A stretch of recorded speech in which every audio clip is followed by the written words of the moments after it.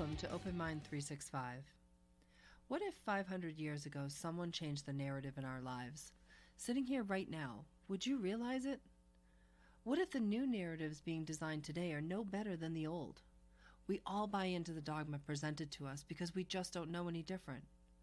We've bought into it so much that it has affected our well-being to the point many of us struggle with depression, anxiety, extreme cases of hiding, poor eating habits, poor judgment, confusion, violence, and undeniable cases of victimhood. We don't know that there's a way to overcome it, so this buy-in causes a lot of us to drift through our days. We think there isn't anything we can do to improve, so we keep drifting day in and day out. I know we become the best versions of ourselves when we stay open to listening and accepting different ideas, concepts, or explanations. Just because it was never explained or done that way in the past doesn't mean it can't be done or understood differently now. We will review various ways to grow and develop our personal and professional lives. We all could benefit from keeping an open mind 365 days a year. So welcome to Open Mind 365. How do you make decisions? Do you know the steps? If you're having trouble feeling confident in your actions and wish you had an unwavering belief in your decisions, maybe it's time to look at your decision-making process. Decisions made impulsively or without careful thought might not always turn out the way that you hope that they would. Of course, there's something to be said for instinct and even dumb luck, but what if good decisions were inevitable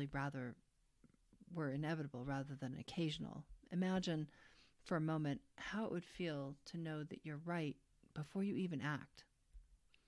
Well, there are steps you can go through when making a decision, so let's take a look at those. Start with an open mind. Do you automatically have all the answers? Probably not. Some of your beliefs might be biased, faulty, or even illogical. Accepting that you might have things to learn is the first and most important step to making a decision. And take a step back from everything except for the raw facts regarding what you're trying to decide. Look at those facts. Do you have all the information you need to be able to make an informed decision? Are there things you need to learn? What about examining the options? Have you considered multiple solutions?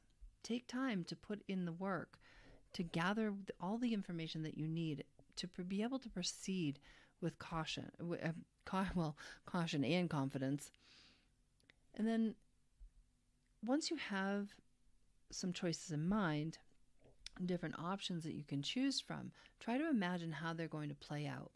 Sometimes what looks like it might be a great temporary solution, it may not be the best solution for a long term.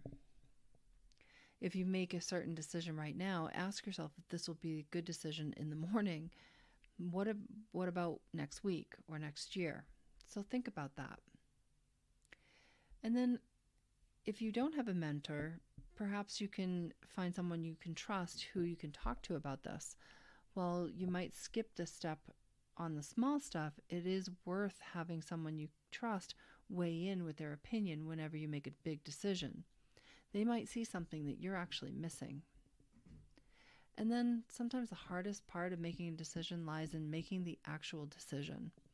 It's tempting to go back over the research a few more times or keep looking for other alternatives. At some point, you're going to need to act. So take your best solution and move forward with it with confidence. You've done all the work. Now comes the part where you have to put this newfound trust in yourself into action. What's the best part? Well, the more you run through this process, the more confident you'll feel about making decisions in the first place. Thank you for listening to Open Mind 365. The target goal is to post a couple shows a week. It will likely be every Monday and Saturday.